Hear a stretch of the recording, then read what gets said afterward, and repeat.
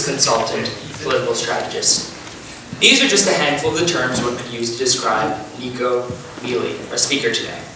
Born to foreign service parents in Ghana, which I just found out, he graduated from William and Mary College with a degree in government.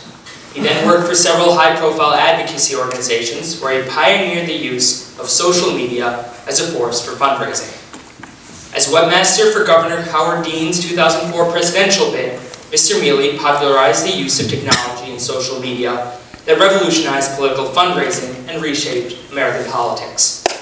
He then founded EchoDitto, a leading internet strategy and consulting firm. When he's not teaching at Harvard Kennedy School of Government, he also serves on a number of private and nonprofit boards. Published earlier this year, his first book, The End of Big, How the Internet Makes David the New Goliath, explores the consequences of living in a socially connected society. Now, before I turn over the podium to Mr. Mele, I thought it'd be fitting that I offer a few of my favorite tweets from his Twitter account. I think they show that Mr. Mele shares a lot in common with us Exonians. On November 19th, Mele writes, "I dropped my iPhone, cracked the glass, waiting while it gets repaired, but without my iPhone I feel unmoored, it is pathetic and scary." On the morning of October 22nd, Mr. Mele simply writes, "Must, period, have, period, coffee, period." Without further ado, Mr. Mele.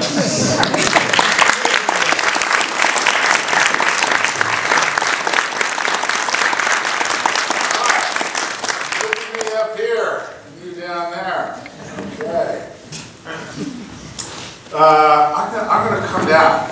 That'll be funner.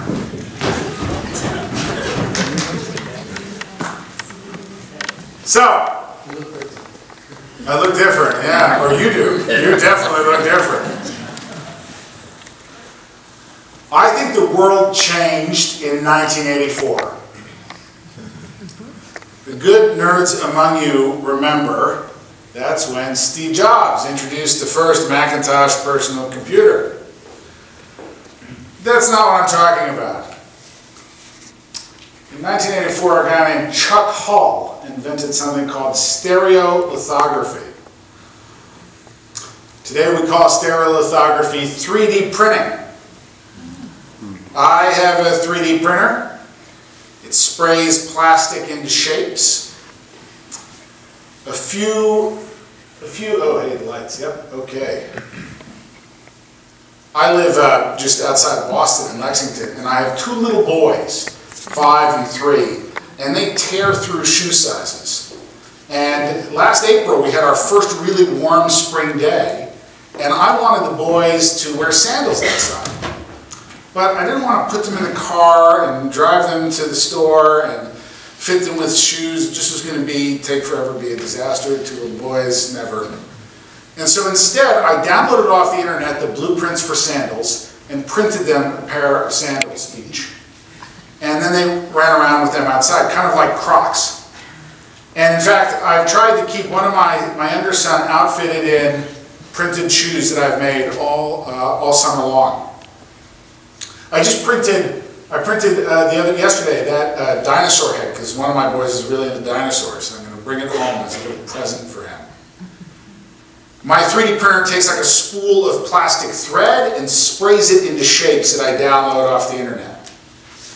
It's entirely possible my boys will never go to a shoe store. That they'll never buy shoes. They may not even buy them online. When they need them, they'll just download them off the internet, blueprints, and print them. Which is kind of fantastic.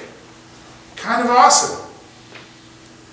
But about 3 days after I printed that first pair of sandals for my boys, a guy in Texas put up the blueprints to print all of the regulated pieces of an AR-15 assault rifle, and then all of the regulated pieces of an AK-47, and now all of the pieces of a working pistol. You just need to add 2 screws, like the kind of screws you get at any hardware store.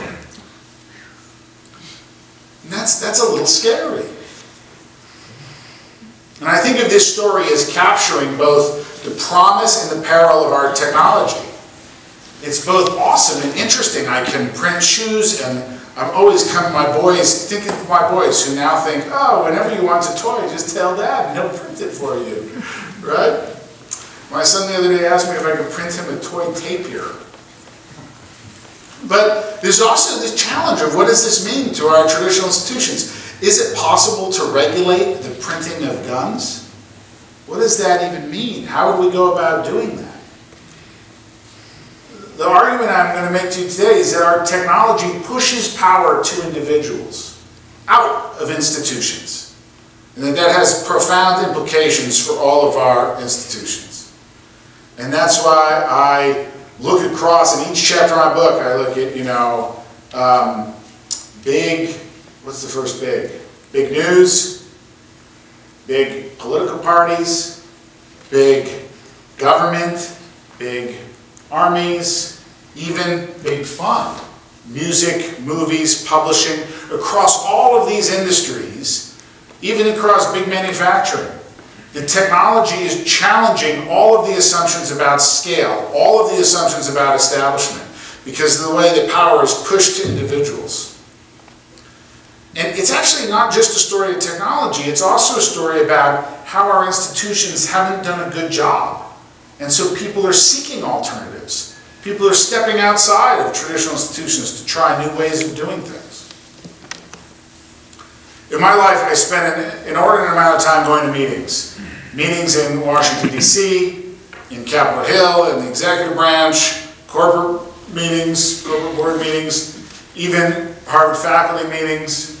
And I go into these meetings and I listen to the people in charge talk and I think, boy, I don't think that's what the world's going to look like in a decade or two. I'm not sure I live in this same world. My people, the American nerd, they don't think like that.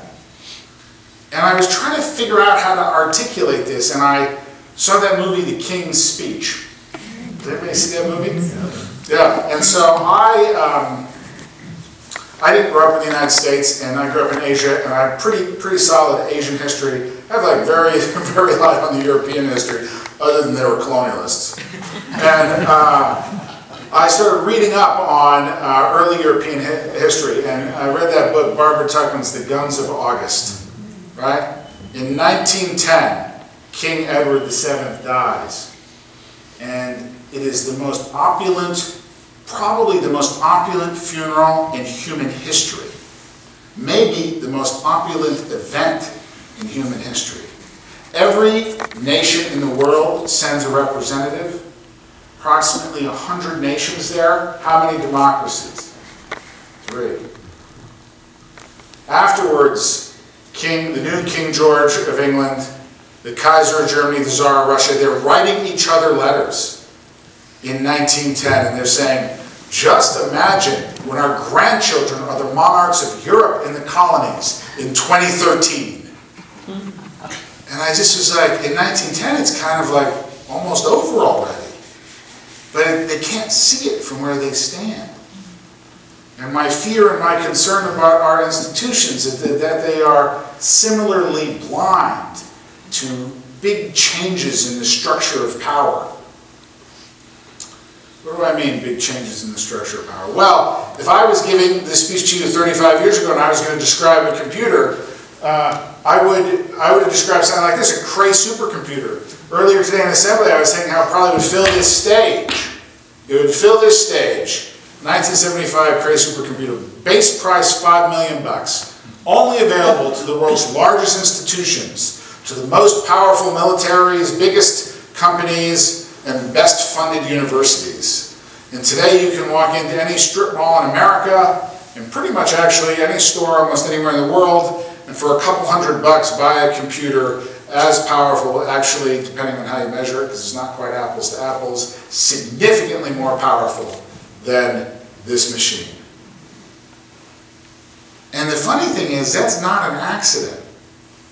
Does anybody want to guess what year was the first graduate computer science program in the United States at a university? Anyone? 1945? No, too early. 1962. Where?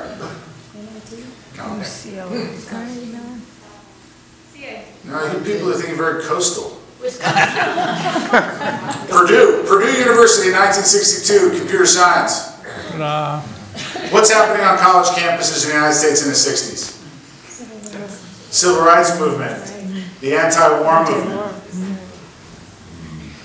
There's a generation of computer scientists who grew up on college campuses in the 60s, who graduate with degrees in computer science, and who's going to hire them? The Pentagon? No, thank you. IBM doing Pentagon contracts where I'm tired of work every day? No thanks. Big universities doing Pentagon research grants? Well, maybe.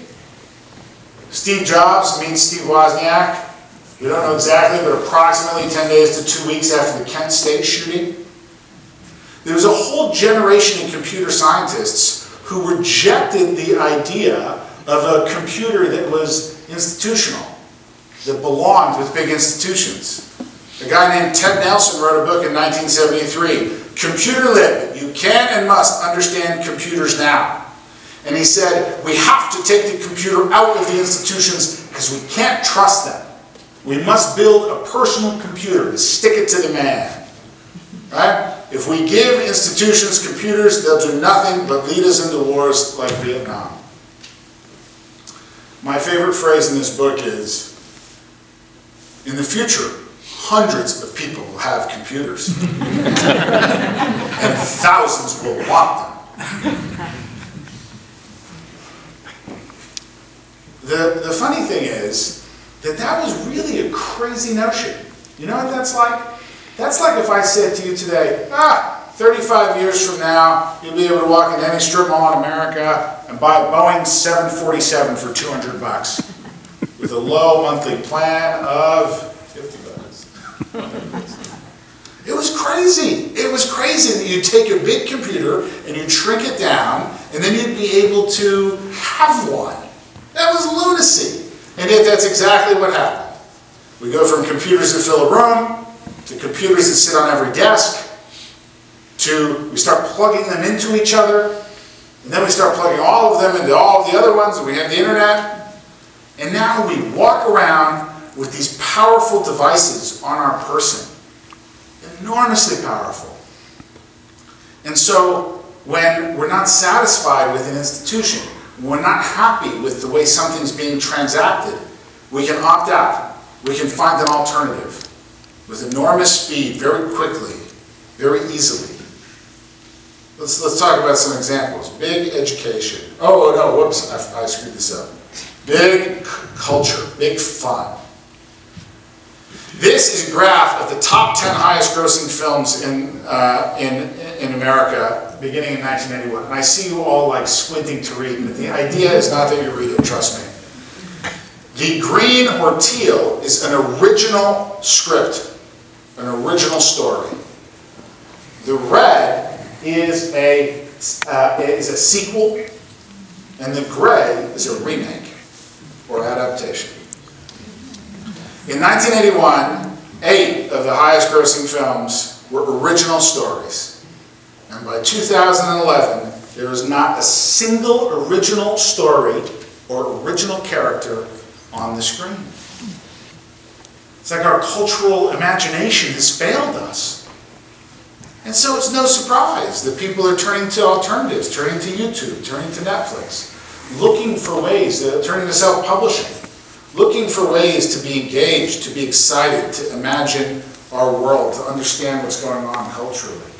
Because the institutions of entertainment aren't delivering this.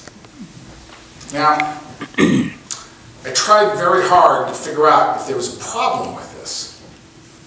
Sure, the big institutions have failed, the technology allows people to do their own thing, but that's kind of exciting and awesome, right? There's a student at dinner who has built apps that do very well, right? Kind of awesome. You could have 3 or 4 people make a clever web show and go viral and have all kinds of pickup. So here are the 2 things I thought, and I interviewed dozens of Hollywood executives and music executives and public, trying to get someone to defend the blockbuster. And this is what I came up with. 1, each episode of the Game of Thrones cost about $6 million. And if you cut the price of that down, does it matter to you if the soundtrack is a real symphony orchestra or a computerized one? Can you tell the difference? It doesn't matter to you. Well, I'm a nerd. I'm not sure it matters to me. Sorry. But I could see an argument of why it would matter for a case of artistic integrity or what have you. The other side of it, the other question I found far more troubling, is that in 1967, one of the highest grossing films of the year was a film called Guess Who's Coming to Dinner, about interracial marriage. It opened nationwide at a time when interracial marriage was illegal in more than a dozen states. And sure, we're in the middle of the civil rights movement, but it was also a way that Hollywood and the entertainment and cultural institutions of our time were trying to engage the public in this discussion, trying to shape our thinking and just get us to talk about these things. Public experience, shared cultural experience. And that's a far more troubling implication. But all told, the movie's a movie, right? So I decided to look at higher education. Well, since 1980, the cost of a four-year college degree has skyrocketed. Its economic value has plummeted. The Department of Labor last year had a study that said 19% of parking attendants have completed a four-year college education and have the debt to go with it. I'm not sure the system is really working. Houston Community College, 80,000 students. Something about the way our whole system of higher education works, I think, is failing. And at the same time, people are seeking alternatives. This is Sebastian Thrun. Sebastian Thrun was a tenured professor of robotics at Stanford. The guy is a genius and a famous teacher and exceptional. And 2 years ago, he announces he's leaving his tenured position at Stanford to teach online at this company, Udacity. And he says, I'd rather teach 150,000 students than 150. And I thought, he doesn't have to go to faculty meetings either. Udacity now, in partnership with Georgia Tech, offers a completely online $7,000 master's degree in engineering. Just think about that the next time you drive across a bridge. And I think that, on the one hand, I think our system of higher education really doesn't work well. And I'm encouraging people who are curious and opt out and seek alternatives and are trying to figure out other ways of doing this. But I also think that I'm a teacher. I love teaching. I live for it, really. And I'm terrified about what happens if we lose a lot of the power of credentialing, of authority, of, do I want to see a heart surgeon who got their degree online? I'm not so sure, right? There's like a crucial role that higher education plays in our society, including basic research, right? Including basic research. It's a very important thread that is in danger of getting lost institutionally about knowledge. And then there is work. This is a company, Local Motors, that crowdsources the design, the production, and the sale of automobiles. Hundreds, sometimes actually not more than hundreds, thousands of people participate in the design. Different people print pieces. They have parties where they come together and assemble them, and then they sell them. That sounds kind of crazy and awesome. And it raises all kinds of questions about safety, about work, about intellectual property. We're reaching a stage in the United States where almost a little bit more than a third of the American population is self-employed. And a similar percentage works from home. We're talking about more Americans being self-employed. And I don't mean, I'm just drawing a distinction between self-employed and contingent employment. Contingent employment is you work 36 hours a week at Walmart. No. Self-employed is truly, honestly self-employed. You run a small business, you do something else. That's more American self-employed than at any time since the Civil War era. In 1820, the vast majority of Americans, 80% plus, were employed in subsistence farms or small shops.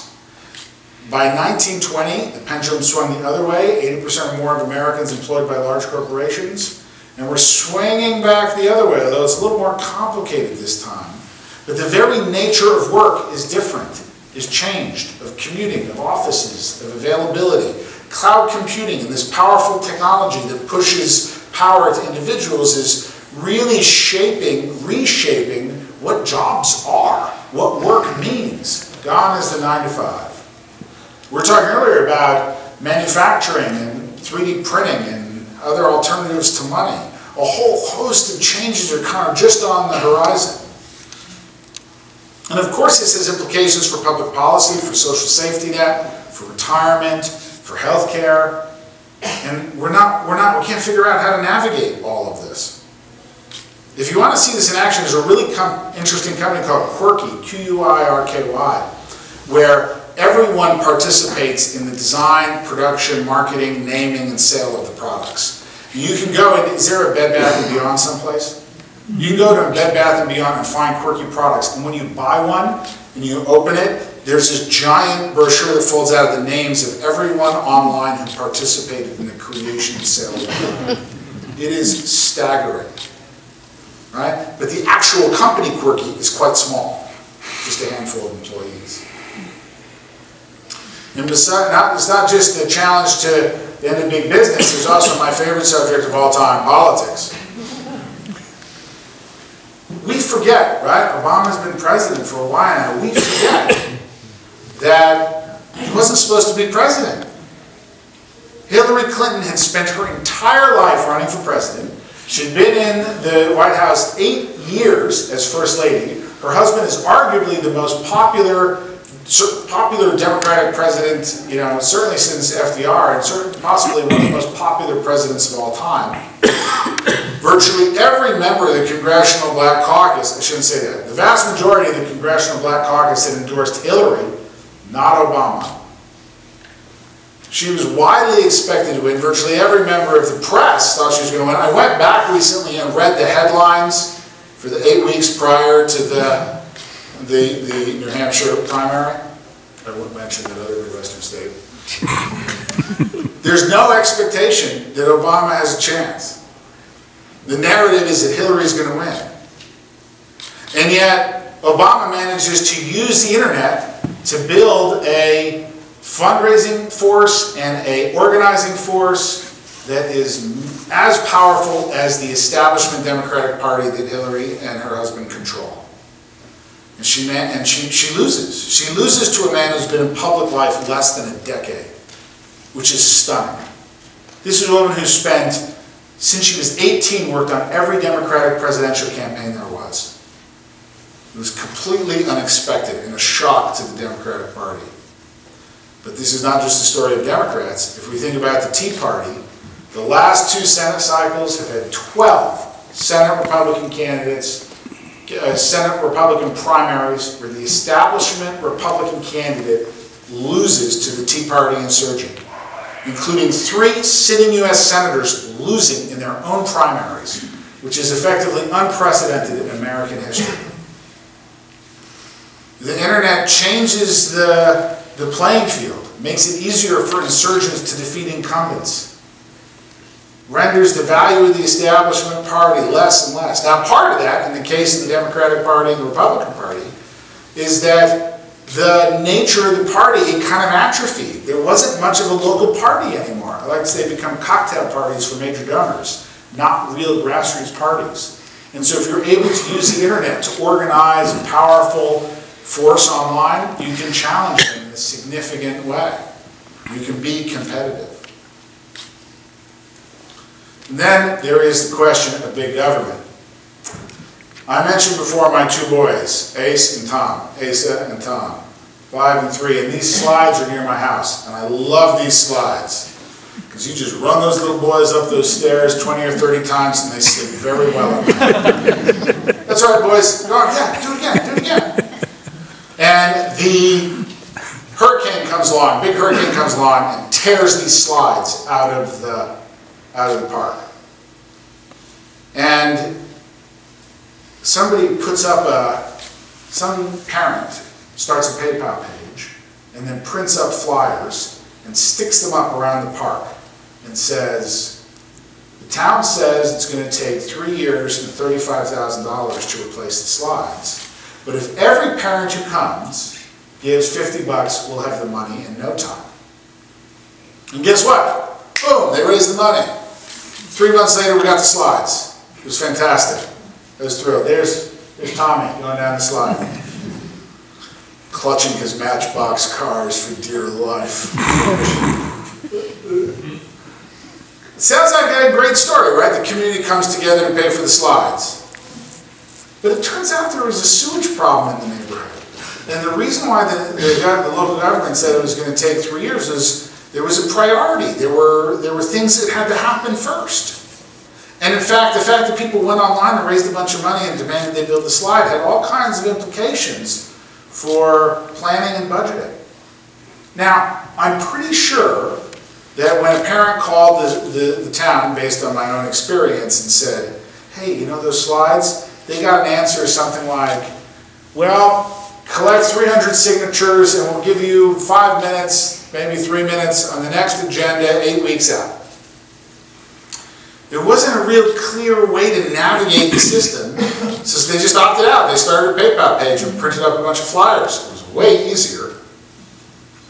And at the end of the day, that's the kind of gap I'm concerned about. Our technology is taking off in this dramatic direction with great speed and excitement and intensity, and our institutions are moving at a totally different pace, frequently in a totally different direction. So what are we going to do about it? What is to be done? It's a little scary. Well, the first thing we have to do is we have to rethink our relationships with the people that we lead. You are not an audience. You are the former audience. All of you could whip out your iPads, iPhones, Androids. You could go on Facebook or Twitter. You could say, that Nicco, not so good. I'm unimpressed. I heard it all before. I don't think it's real.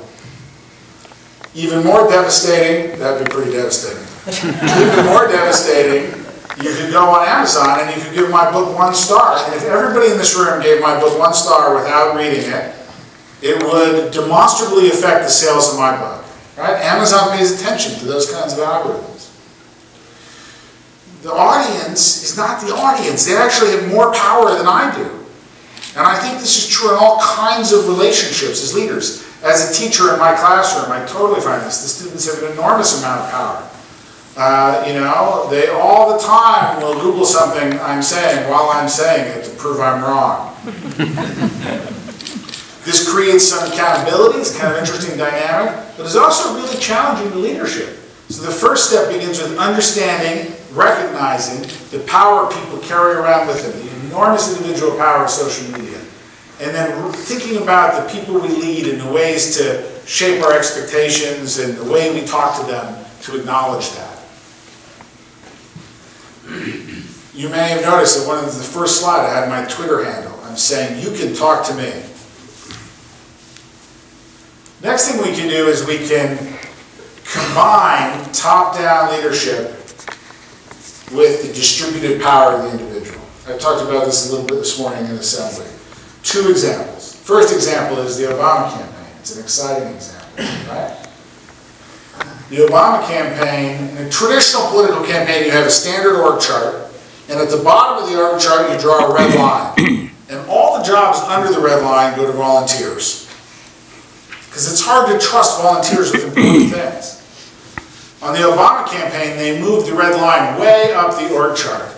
And they do that because they're able to bring integrity to it with a combination of culture and technology. Culture.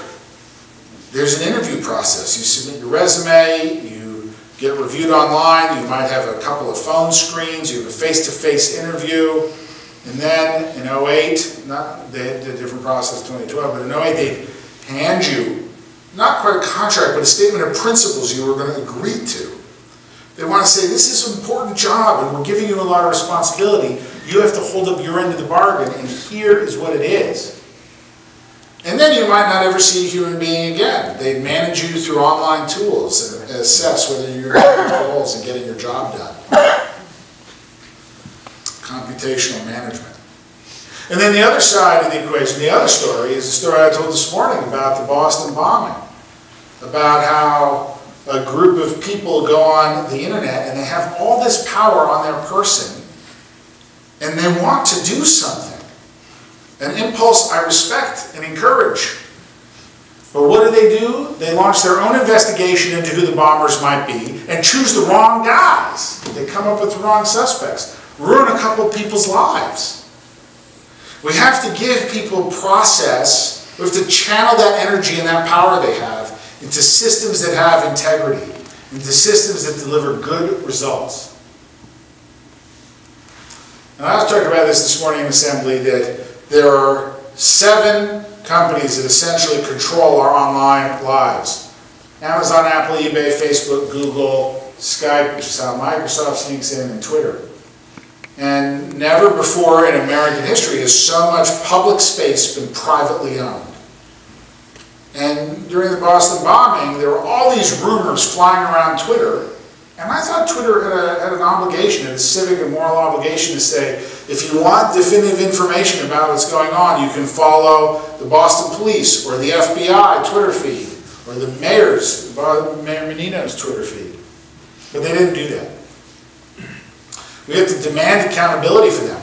They're all pretty new companies. They're not that old. It took newspapers somewhere in the neighborhood of 50 to 75 years to understand their responsibilities, the work they do in the public space. These companies are just beginning to understand what that might mean, to have that kind of, be custodians of the public space, the public sphere in that way. And then my last suggestion is that we have to go local. We have to get more involved in our communities. That I think traditional ways of thinking about institutions and enforcing values, enforcing rules, I'm not sure how well they work in the individual age when people can opt out, when people can go online and be disruptive. And we have to go back to local community. We have to really build deep and engaging relationships with our neighbors to revitalize our democracy, to change the federal government. Change begins at home. We have to get involved. In some ways, I think of the last 75 years of the story of how television and air conditioners took Americans away from their neighbors, and the internet is bringing them back to their neighbors. And that's what makes me most hopeful about the future of democracy. But ultimately, this comes down to you. This comes down to you. I'm a nerdy computer programmer, but I love poetry. So I thought I'll take your questions, but I thought I'd end with a poem. And we're approaching the year's end, so I thought of Thomas Hardy. Right? Thomas Hardy was this great Victorian novelist, in a sense, right? He wrote Tess and the Dubervilles, Jude the Obscure, and he lived through an era of tremendous change. I mean, in Thomas Hardy's life, they invented electricity, right? And the machine gun. It was just a huge era of change. And I think he was in his 80s, maybe someone else knows, in 1899. December of 1899, he's in his 80s and he's lived through this tremendous change in his lifetime. And he's thinking about the end of the century. And he writes this poem, The Darkling Thrush. I leaned upon a coppice gate when frost was spectre gray, and winter's dregs made desolate the weakening eye of day. The tangled vine stems scored the sky like strings of broken lyres, and all mankind that haunted nigh had sought their household fires. The land's sharp features seem to be the century's corpse outlined. His crypt the cloudy canopy, the wind his death lament. The ancient pulse of German birth seems shrunken, hard and dry, and every spirit upon earth seemed fervorless as I. At once a voice arose among the bleak twigs overhead, a full-hearted even song of joy illimited.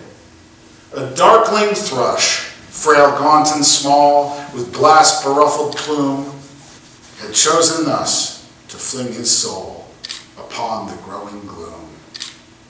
So little cause for caroling of such ecstatic sound was written on terrestrial things, afar and nigh around, that I could think there whispered through his handsome good night air some blessed hope whereof he knew, and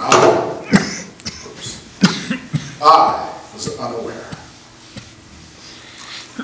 I think of that poem because we are in this time of tremendous change. These institutions are so fragile, this technology is so powerful, and it can seem frustrating, it can seem gloomy. We're not sure where this is all going, where we're hurtling at such enormous speed. And yet there's great hope out there. And I have to say, it was one of the greatest things about being here today, was talking to students and seeing their own excitement and hope. I was right, all of you. You too. So thank you for your time, and I'm happy to take any questions for as long as they'll let me talk.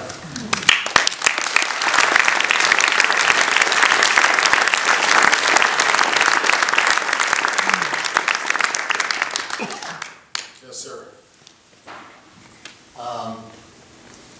Are you saying that with this distribution of technology, that nobody's in charge, that the institutions have failed, or they're gone, and nobody's sort of leading us anymore? It's all distributed to each individual. I was wondering, like on the Obama campaign, you had that organization chart. I thought, where did the ideas come from?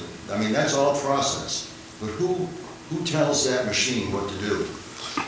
I do think it's an enormously distributed, diffuse world, but that's not to say there aren't opportunities for leadership. In the Obama campaign, there was a small handful of people, Obama, David Plouffe, David Axelrod, there was a small handful of people making those decisions and communicating them, pushing them out.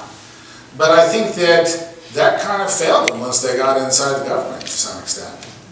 That our institutions can't figure out how to use a lot of this power, this diffuse power. And in the process, we're also creating some new power, right? I mean, those companies all carry an enormous amount of power. Google, in many ways, shapes our public consciousness by shaping what happens when you search for a person's name or a term. And that has tremendous implication. So that's a little bit of a paradoxical answer. Yes, sir. I don't remember which company it was, but in today's news on NPR, they talked about, I think it was one of these, petitioning or asking the government to stop taking their information from all of us and giving it to the NSA. Did you hear that today? Yeah, so pretty much, I think every company on this list, every company on this list has been giving our private data to the NSA. I shouldn't say our private data, our personal data to the NSA. Twitter is the one that has been actually most vocal about protecting your data. But all of them essentially have been handing this data over. And now they're getting angry about it. But I don't know, it's been going on for 4 or 5 years. I'm not sure why they didn't raise a bigger fuss when it started happening. It's like once everybody found out, they got embarrassed. Yes, ma'am. But isn't that the cycle, the human cycle? We have innovation that comes out front. There's some people start to use it, and then eventually checks and balances come in and adjustments get made. And hasn't that happened all through history? Yeah, yes, you could certainly make that argument, and I think there's some truth to that, but that doesn't happen without consequence. You know, the last cycle, if you want to say World War I through World War II, came at a tremendous cost. And when I think even about the Roman Empire collapses, and we have this is a gross abbreviation, exaggeration of history, but the Roman Empire collapses and we have the Dark Ages. We forget how to make cement for about 1,000 years. And when I look at the way I feel like knowledge and science and higher education are struggling in different ways, when I look at the nature of credentialing and authority, I think we're in danger of potentially losing some very important things here. And so there's certainly a cyclical nature to it, but let's do it with as little catastrophic cost as possible. I also think that we have to get out of a carbon-based economy and infrastructure, and to get out of oil to avert the catastrophe of global warming, we need really significant systemic change. And part of what's happening is a cycle that's going to get us to that change. Yes, sir. Well, if we're going to get out of this carbon-based world, how are we going to get away from the problem where people are short-term oriented rather than being long-term oriented? And we have people who are seeking the lowest cost at this moment, and then are worrying about what's going to happen 10 years or 5 years or whatever. But that's why I want to drive us back to our communities. I want to get us back to really knowing our neighbors' names. This is Robert Putnam bowling alone, right? The same number of Americans bowling in 1950 as in 1990, but in 1950 they bowl in neighborhood leagues, in 1990 they bowl alone.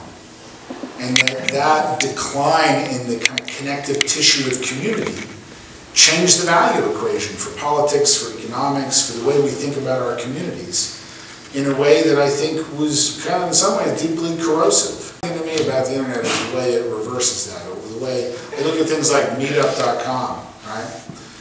Where Americans are organizing to meet up with their neighbors on all kinds of random things. I walked into a library and there were 80 people there knitting.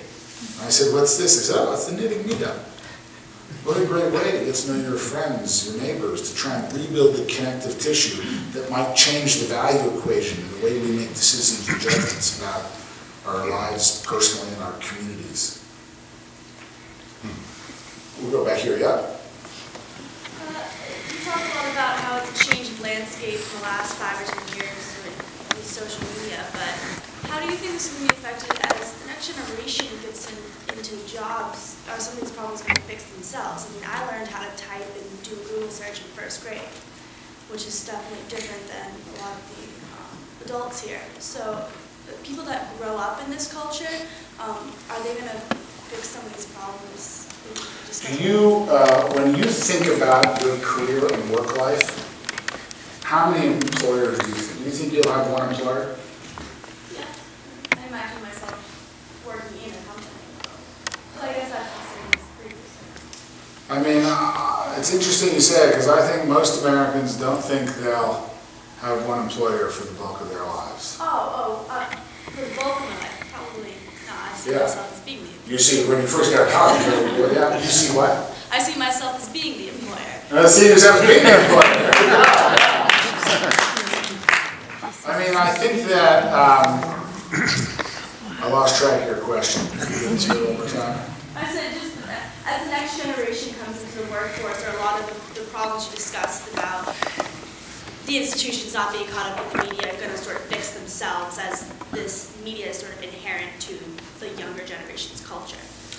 I don't think it's going to fix itself unless you decide you're going to fix it. It's like if you don't live intentionally, if you don't make these decisions with intention, they will happen to you. I believe purpose equals power. And if you come to things with purpose, you affect change. And if you don't, then you are swept along and changed. And so I think I wouldn't assume that just because you grew up this way, that will carry itself with you. I think you have to have more agency than that, because otherwise you might end up some places you don't want to be.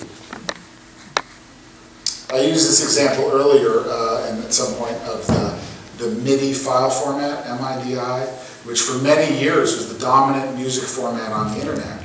But in order to make it a small file size, the computer programmer who designed it essentially lopped off some tonality ranges on both ends that he didn't like that much and got a range he liked. And that meant for a long time, all of our ringtones for our mobile phones, that you couldn't have a Beethoven ringtone because some programmer one day had decided he didn't want all those tones in there, right? And you have to like come to some intention to change that. Otherwise, your world is going to be shaped in that direction without you ever choosing it. And it's not too late to choose what this looks like. In fact, there's plenty of time. Yes. I teach, and one of the things I want to make sure I do well enough is to encourage my students to imagine a future. Because I'm worried that if they are only hoping to get a good job and have a good life, we're going to lose our creativity for imagining our future. So how would you as a teacher encourage this in your students?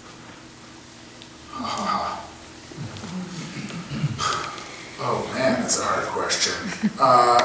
Well, I go back to literature, but that's my only option so far. I mean, it's harder for me to figure that out in a classroom, and more for me to think about it in terms of my own children.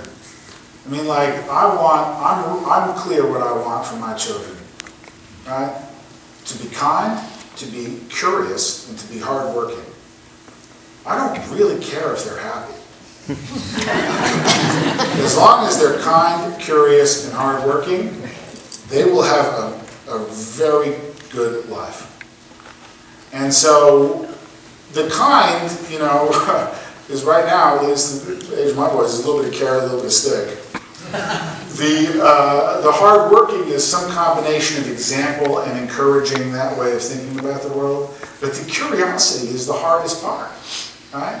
Because I think curiosity kind of in part lends itself to imagination, right? To imagining what does this mean? What does the future mean? Curiosity is a gateway to imagination in that sense. And you know, I'm a good nerd, and one of the things I love most is great science fiction is deeply imaginative, right? About what the world could be and what the world means. I could rattle off to you right now a dozen really provocative, interesting science fiction titles, right? The Wind-Up Girl, about the future of biomanufacturing and climate change and energy. Quantum Thief, about identity, connectivity, and time. The Embassy Town, which is a great science fiction novel about an alien race that doesn't understand, that can't do metaphor, and the way that shapes how they think about the world, which is actually, I think, an allegory for social networking. If you live without metaphor, right? If you can only understand things by doing. And so there's all kinds of exciting things happening in science fiction that kind of spark the imagination and drive it. Those are just a few. I could talk about that for way too long. So you said earlier that you know quite a bit about East Asian history, or Asian history in general. I was wondering if that sort of translated into like knowledge of modern day Asia and how the internet affects life there and how life affects the internet there, especially in China with censorship. Yeah. I don't know a ton about that because basically I came to America when I was 18 and got obsessed with American politics. But I know a little bit about that just because I have to teach this stuff and have some cursory knowledge. David King is a professor at Harvard who has a big new study out about censorship in China that is quite interesting. Because what he finds is the Chinese don't censor criticism of the government. They censor any attempt to meet face-to-face. They do not want assembly. Criticism of the government turns out pretty useful to find out what's frustrating people. If they don't have a traditional democracy in elections, it can be hard to figure out what's upsetting people. And so online criticism is turning into a very nice kind of release valve or way of assessing public sentiment. But you better, even if you said, they experimented, they did things like, oh, let's all meet and walk our dogs. Nothing political about that. Boom, censored. They do not want any public assembly.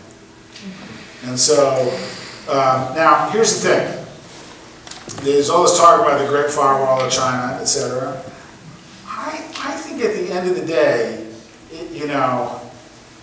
I think at the end of the day, the internet wins. I'm not sure you can persist. I mean, they're employing, he also has an estimate, and I do not remember what it is, but it's some lunatic number of full-time censors. It's like 3 million, some like unimaginable number of people reading everything being published online. But that's a losing proposition, right? And I'll just give you one data point to explain why that's a losing proposition, is that if you take all of the knowledge, all of the information, all the information ever created by humans, start with cave paintings, and do everything, printing press, photos, movies, TV, newspapers, but everything from the beginning of time up until about 3 years ago, that's how much information is created every 48 hours today. That's just like you can't keep up with that pace. And so any attempt to censor or manage that, I think is ultimately doomed, even if they win for a decade.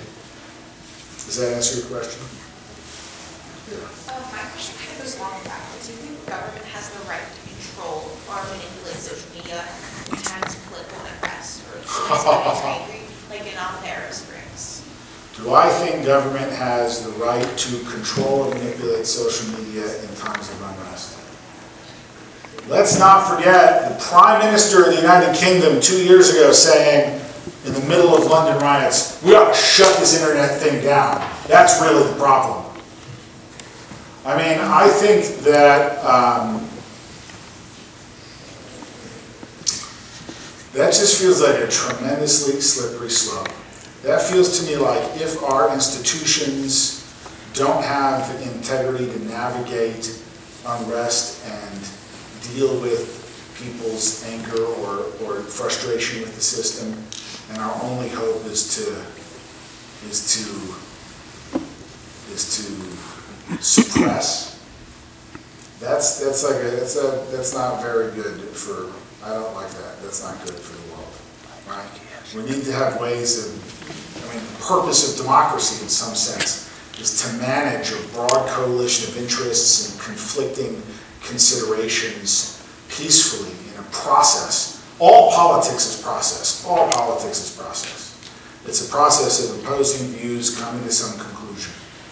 And so, if we start to suppress ways of doing it, I know it's disruptive. But we have to figure out ways to use it to our advantage, to channel that energy into the process, rather than try and shut it down. Because shutting it down is just like a hole in the dike and another one will pop out, if that makes any sense. Whack-a-mole. Or basically all one never works. So from what I understand, you're saying that, for example, big government should use the power of the internet connectivity to be and harness that energy in order to make their structure more accessible to people. Yes. But if that connectivity is also what can bring power down, what can bring big government or big culture down, why on earth would they want to make themselves more accessible? Isn't that also exposing themselves to more damage? It's going to happen no matter what. If these institutions aren't doing their job and people are frustrated, they will either route around them or find a way to bring them down. And so you can plug your ears and ignore it, but it's coming for you anyway. And so the smart thing to do is figure out how to use it, how to take it and give it vehicles of integrity. This is it was like within a day of the Boston bombing, I said, if they don't catch these guys in 24 hours, the internet is going to have a witch hunt. it makes sense to me. People have this power and they want to do something. So how exactly do they harness that energy then? Well, we have to figure out new ways of giving them some greater role and participation in the process. Right? That's not an easy thing. I'm not saying that that's like pulling a rabbit out of the hat, but we have to figure out how to do it. In the case of the investigation, I could see a bunch of ways you might have tried to open it up a little bit more and get people's participation and help in a way where you could channel that energy mostly in a very useful direction rather than in a dispersed mob-like, mob justice, mob rule. I'm going to stay on the student side for a minute. To follow up on that, if I may, I thought it was Edward Snowden that recently released information about the kill switch on the internet that may have been invoked in the Boston bombing. Did you hear that, or do you know about that?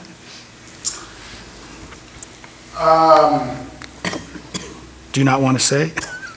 No. I don't know enough about it, but the little I read about it read like an NSA, fantasy rather than an actual reality. Are there kill switches? I wouldn't say kill switches. There are what you might call single points of failure, right? Let's go back to the earlier question. Mubarak in Egypt. He gets really upset about this. He calls Vodafone and says, shut down all the cell phone towers. Not cell phones, mobile phones. Big difference. Shut down all the mobile phone towers.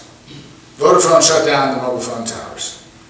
Well, a few things happened. One, that unintentionally pushed people into the streets to figure out what was going on because they weren't getting updates via their phones anymore, which is not exactly what he was planning. It also had a crippling effect on, I shouldn't say crippling, it had significant economic consequences. But most interesting to me is it started a whole raft of attempts to build what they call mesh networks, or dark nets, which are communication networks that are completely peer-to-peer without single points of failure, rendering kill switches ridiculous. Any nerd will tell you the idea of a kill switch is pure fantasy. Like, there are ways you could get kind of close, but nerds will totally figure out alternatives or ways around it. Way back here. I was wondering if you could talk a little bit more about 3D printing.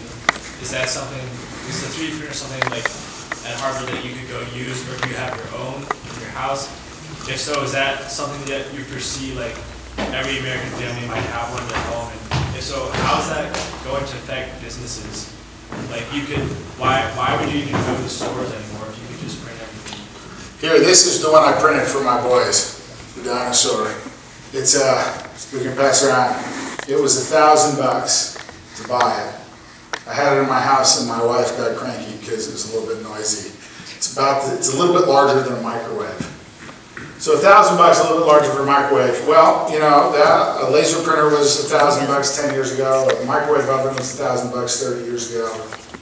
Inside the next 10 years, a lot of the significant patents in 3D printing expire in 2014. And so I fully anticipate cheaper and cheaper 3D printers hitting the marketplace. And I bought mine because I wanted to see how close is this to like something my mother would use. How close is this to a real household consumable device? And the answer is it's still kind of nerderific. You still kind of have to really tinker with it. But it reminded me of the first time I got on the internet with a modem. And getting on with a modem in the ancient old days, this is like, probably, what year were you born? 1995. Yeah, see, this is like the first time I got on the internet was like 1992, okay? And it was really a pain in the butt to get on the internet. It was really hard, and you had to be kind of a super nerd to do it. But it was cheap to do, relatively cheap. And once you got on, you were like, or at least I was like, whoa, this changes everything. This is awesome. And so that's the experience of my 3D printer. Still kind of like hard to use. If you bought one and took it home, you'd get frustrated. But low spitting distance from the model I printed this dinosaur on is now being sold at every Staples for $1,000. Maybe I think 1,200 is how Staples is pricing it. So now, as my wife says, exactly why is it useful? I can print dinosaurs, print shoes. I tried, our dishwasher broke. I tried printing a replacement part. It was a disaster that ended up with a giant plumbing bill. More due to my stubbornness than to any failure of the technology. The one I have printing is basically it's a corn starch-based plastic, so it's biodegradable, it's compostable, but it's still plastic. But there are more complicated 3D printers, not really 3D printers if you get it like, this is a pen somebody printed for me, and it's made of metal, which is really more, this is not so much 3D printer, more what they call fabrication, on-demand fabrication. This is an old-fashioned lathing machine just with some fancy robotics. Yes, in the back. You. You mentioned the possibility of, in the near future, like 3D printing of firearms, or at least someone had put... Not in the near future. Well, not in the near future, but you mentioned someone had managed to put blueprints up. So should that ever be possible, do you see a feasible way for the government to... It actually is possible. The guy put them up, it's called Defense Distributed. He had about 300,000 downloads in the first 2 weeks. And then something happened, which I have to investigate exactly what happened, but he took them down. Now, it actually doesn't matter if he took them down, because they were down all over the internet and pretty easy to find. My next project, once I have a little more time, is actually to print on my printer one of these pistols just to prove it. Which might get me kicked out of Harvard. But, because I'm just curious as to how hard it is, really. Does that answer your question? Well, what I was going to ask is there really any way for that to be monitored at all? The U.S. government, I think, has passed a law, or certainly some municipalities and states have passed laws saying you're not allowed to print 3D weapons. But if I have the 3D printer in my house and I download the blueprints, it's very difficult to regulate that. I'm not sure that, I think that's effectively beyond enforcement. My question is sort of linked to this and also linked to Lily's question about China. If you can't really censor the internet, and if you can't really limit 3D gun parts, then how does that affect intellectual property rights? Because if you're an artist and you're producing something to be sold. How does that affect intellectual property rights? So, I answered this question a little bit in the assembly this morning, right? That when in the 70s, when the nerds were debating, 60s and 70s, when the nerds were debating file systems, how really it was more like the mid-60s, when the nerds were debating how should file systems work, what is a file, when they were designing early computers, what is a file, there was actually the raging debate, should the creator of a file have exclusive control over it? And they said, no, you can't have that. That scientific knowledge deserves to be free. And even in the early days, this goes back in the history of science and philosophy. Popper and Bertrand Russell. These are all people talking about does scientific knowledge, does it need to be free? Should it necessarily be free? And so all of that came to bear when they were designing file systems, and they said, there's this argument. They said, no, the creator can't have control. You have to make files free to share. Because there were alternative proposals for file systems that would let the creator decide whether or not a file got copied, whether or not a file got opened. And so I think that those decisions have effectively been made, and we're dealing with the fallout of them now. And I have a 3D printer. I also have a 3D scanner, which cost about $1,500. And there's a new 3D scanner I just bought that hasn't come yet that fits on your iPad. Just to give you an idea, you point it at something and it scans a 3D image of it that you can send to your printer. You can essentially photocopy, items. And I experimented with this with these shoes. My wife's friend had these shoes my wife liked. So I took them home and I scanned them and then I printed them, except that my wife didn't want to wear them in yellow plastic. And so I think that has profound implications for intellectual property. If you want to get even crazier, you think about it in terms of like organic manufacturing, right? I just for $7 ordered a bunch of vials of my DNA just because I was curious how hard is that for them to print my DNA and send it to me. It's really cheap, but what does that mean? And there's all kinds of interesting and dangerous, both exciting and terrifying implications for that. But certainly a profound one is we got to rethink how we think about intellectual property, and we have to rethink what do we expect of the creative person today. I love poetry. I can go online and find just about any poem I ever want without paying for it. When I was writing my book, the hardest part of writing my book was I have at the front of each chapter I quote a favorite poem, and I had to go through and get the rights to these poems. And I had one author, one poet, refuse to give me the rights just because he didn't want to. So I couldn't use, there's 10 words from his poem, I couldn't use it, right? Which I kind of respected in a weird way, I don't know. But that took months of work to track down who owned the rights to the poem, because sometimes it wasn't clear who owned the rights. Then to get permission, and then to negotiate a price for me to use 2 to 8 sentences in my book. And that's an example of the way the old system of managing copyright or intellectual property is not working well in the digital age, right? And we don't have any good alternatives. We've got no good alternatives now. Is it worth it then for the government to try and, limit illegal downloads of movies or music or books or something like that? It seems like it probably hinders the rate of downloads, but... So there's some pretty interesting research on trying to evaluate if illegally downloaded material actually reduces purchases. Because it's not clear, there's some very provocative data that suggests that illegally downloaded material actually increases exposure and consequently might increase purchasing value. I'm not sure I entirely believe that, but it's interesting to look at. What is a lot more interesting is what you might call value-based pricing, right? So Radiohead is a big band, and they make a new album, and they say, we'll give this album to you, you can choose what you want to pay. You can pay nothing, you can pay $1,000, you can pay $10,000. You tell us what the album is worth to you, right?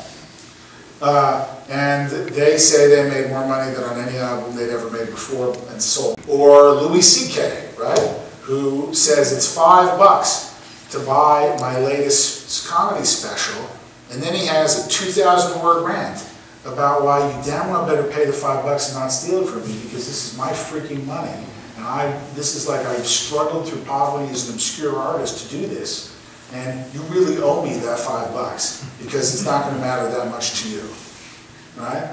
And we're just beginning to see it. I'm stunned it took so long to get so much experimentation on compensation of artists and creative, but it's not going to look anything like the old system. Of that, I am quite confident. Yeah. Yes? This question comes from a recent episode of The Good Wife that was similar to the Boston bombings incident, where they were defending a person who was not falsely accused of being the bomber. And every single time a threat appeared about identifying the bomber, they had to go to court to have it removed. So they weren't really able to ever get it removed. So my question is, I guess, how much of the responsibility belongs to these companies, and how much of it does the legal system have to deal with? And can the legal system keep up with this, and how would that actually work out? Boy, that is an interesting question. I don't know quite how to answer. There is something I'll tell you, look it up, the Barbra Streisand effect. There are these photos, somebody might know the story better than me, because I'm going to screw it up. But I think the story is there were like these photos of Barbra Streisand she was renovating her house or something like that, and somehow these photos got leaked on the internet, and she went crazy with lawyers, suing all over the place. And what happened? More and more people started posting and sharing the photos, making it impossible for her to ever shut the photos down and get rid of them, right? And it's become, the nerds came up with a name for the Barbra Streisand effect. And another kind of significant way it happened is a very interesting thread in kind of internet history, which is the Church of Scientology had some videos, internal videos get leaked. And they also were legally very aggressive trying to get them taken down. And all that did was lead to their proliferation and more people seeing them. And they got so aggressive legally that it led to really kind of all interesting evolution. The Hacker Collective Anonymous really organized itself as a political entity out of this fight with Scientology to like really annoy them, to keep these videos always up and available somewhere all the time, front and center. And so this gets back to the question of, I think this is kind of in the same boat as the question about regulating the printing of 3D guns. You know, I think some of what's happening is beyond our normal institutional abilities to enforce. And we have to figure out other ways of creating community norms and enforcement vehicles that are different from our existing ones. Because the dynamic of the internet, I think, can be a real rabbit hole in chasing these things down. Sort of a follow-up to that. You're talking about the 7 big companies that own all of our social media space. I'd like to hear your thoughts on crowdsourced accountability. After the 3 days after the marathon bombing, I was on the West Coast. My wife was in Spain, and our daughter was locked down in Alston, a few blocks from where the police were staging the search for the bomber. And I was watching every news channel I could find on a hotel TV and talking to my daughter on the phone. And I discovered that Twitter was self-correcting a lot more rapidly than the major news networks. Yeah. That a rumor was quashed almost immediately on Twitter and was still out there 2 hours later on CNN. Isn't there a chance that the institution doesn't have to do the accountability totally if the rest of the internet is involved in that process? Certainly, one of the things I want out of institutions is to use the power of the people who participate in them, right? When I talk about rethinking your audience, it's exactly like we got to figure out how to tap people's ability to participate in better ways. I'm stunned that news organizations don't do more of this. The most forward thinking of it is The Guardian that's pretty aggressive about this, about asking people to help with investigations. But in terms of crowdsourcing and self-correcting, I mean, you know, Twitter, the week of the Boston bombing, was this really fascinating thing, which was this paradox of both aggressively self-correcting and sometimes really terribly wrong and not self-correcting. And so, you know, in some ways I'm still struggling to think about figure out how to think about that. One thing I'm sure of is that Twitter could provide just a little bit more structure or process to help the swarm be better corrected, right? And that the thinking about ways we can build systems or process to get better results, better integrity out of the crowd is really an essential and important task. And we know a lot about it in a bunch of ways. I'm fond of saying we have almost 15 years of data on it out of the private sector in one way or another. You know, Wikipedia has done a great job of figuring out how to build a system with some integrity, but also take advantage of the wisdom of crowds. And so the challenge is that I don't think we're very intentional about this. I don't think we come at it with enough consideration because it's so new. I think essentially because it's so new. And so, is that part of the future? Undoubtedly. I would tell you that I lived right near where they caught the guy, and it was breathtaking to watch it happen on Twitter, and the news and the TV were useless. The radio, I was listening to the radio, but Twitter was like how you understood exactly what was going on. And I think it was a watershed moment in American history. I had the house on Google Maps based on Twitter feed when TV was nowhere near there, but yes. Well, I like saying that, like, if I say JFK gets shot in Dallas, pretty much everybody, even people not alive then, can tell me that Walter Cronkite, what did he do? He took off his glasses, right, and he cried. And if I say Watergate, Woodward and Bernstein is like the next thing out of people's mouths. And if I say the Berlin Wall coming down, people have these images of CNN, right, and the wall coming down. And if I say 9/11, some people have the image of the tower. A lot of people remember Rudy Giuliani doing 2 press conferences a day. And now another kind of significant cultural watershed moment is the killing of Osama bin Laden, which most Americans found out about via social media.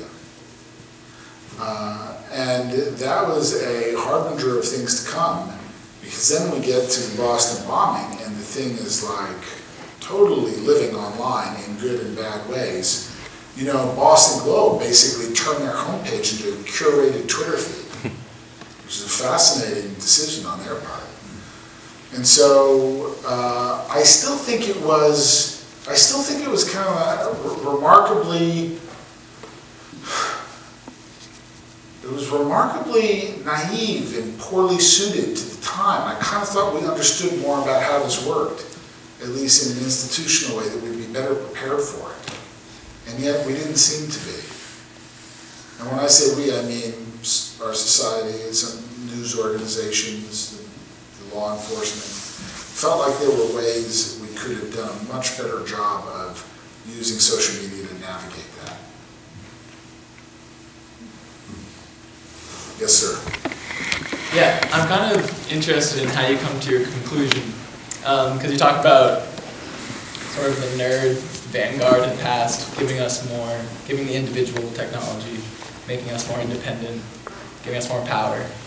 Today, there are a number of, the same nerds of this era are anarchists, creating things like Bitcoin, like e-currency that's independent of banks or regulations, or creating Silk Road, like a black market online that's also anonymous, which has been closed down. But so you have one trend of the nerds sort of being more increasingly independent of any government. And then in response, you have the federal government passing perhaps increasingly vague statutes in a futile attempt to censor people.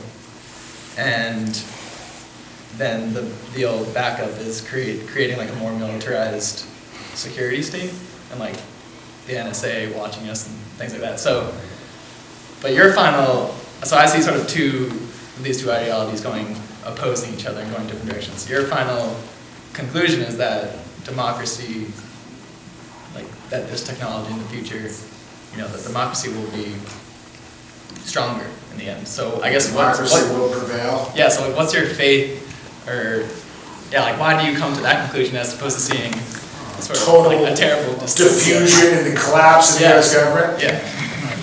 Well, I did dangerously go on the record saying if the U.S. government survives my lifetime, I'll be stunned. So, which I kind of believe. But look,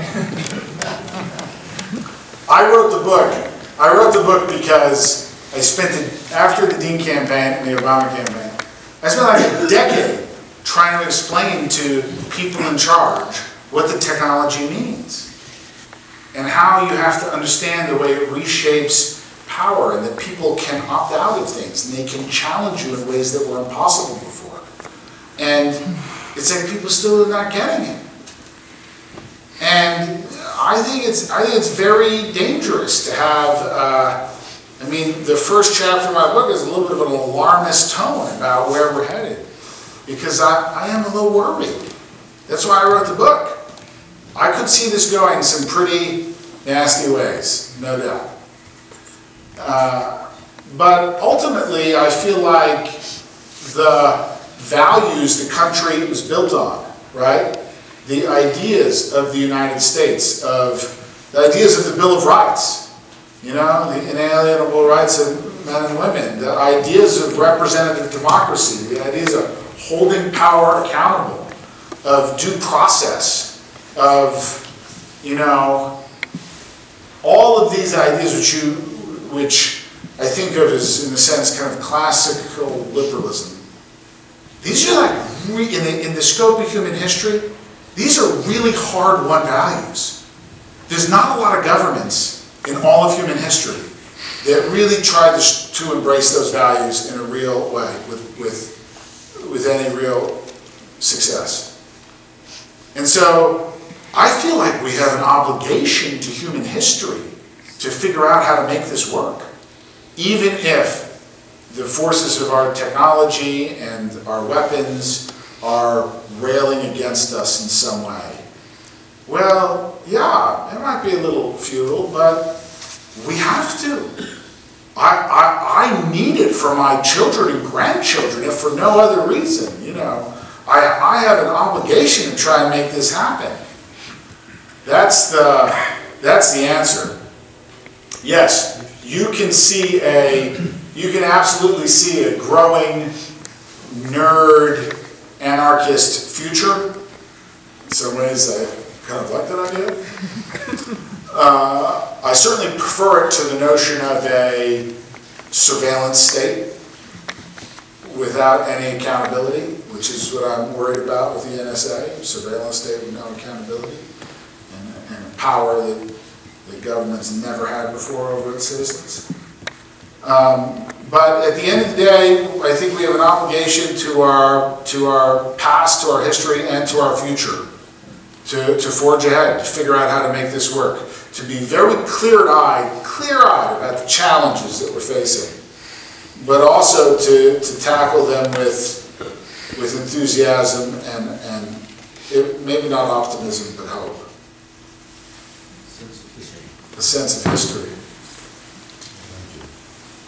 Thank you. You know, I just had a comment that maybe we're headed more toward a digital Bill of Rights, which is not a term that I coined, but I know that I read an article today about some of the world's most foremost authors who are trying to band together and require a digital Bill of Rights. I work in the field of privacy, and I'm surprised you didn't include more of that in your presentation. You touched on it a little bit. Yeah, there's definitely some interesting work being done on digital. I don't know if it's the same effort. I know of one digital Bill of Rights. There's an organization I'm very fond of called Access Now, accessnow.org, which sees internet connectivity as a human right, as a necessary part of holding power accountable and creating systems of justice. So I definitely think there are some interesting, there are some important things happening there for sure. Yeah, I should include more of that. That's a good idea. Big data. Yeah. Oh, big data is more complicated. Big data is I don't know what big data is. It's like it's big. It's big, but it's like it's a lot less quantifiable and a lot more complicated than big oil, is what I would say. If you want, there's a book I recommend called The Filter Bubble by Eli Pariser. It's a very different way of thinking about big data that's a lot more complicated and interesting. Sir? I wanted to, I'd like you to share a concern that we have this global warming going on and an unquenchable thirst for the fossil fuels. It's causing more and more global warming. I heard something on NPR this morning. It used to be to put a solar array on your roof, you need a degree in electricity and magnetism. And now you just go down to Lowe's Home Improvement and Home Depot and get one.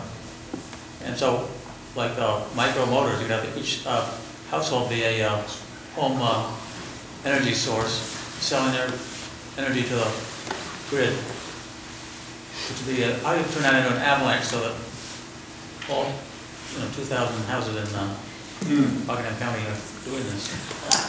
Boy, that is an excellent question. Thank you. I guess that's the sign I should wrap it up, huh? You can only listen so long, but I could talk forever. That's a good question. I don't have a good answer to that. How do we reshape? How do we have a kind of massive cultural change about what's acceptable on the energy front, right? That's what we need. Well, every household now does recycling. Yeah, that's true. That happened. We start by one household at a time. Yeah, I mean, the amount of behavior change that has happened in certainly the United States in the last 50 years is pretty significant. So hopefully we'll see a lot more of it before it's too late.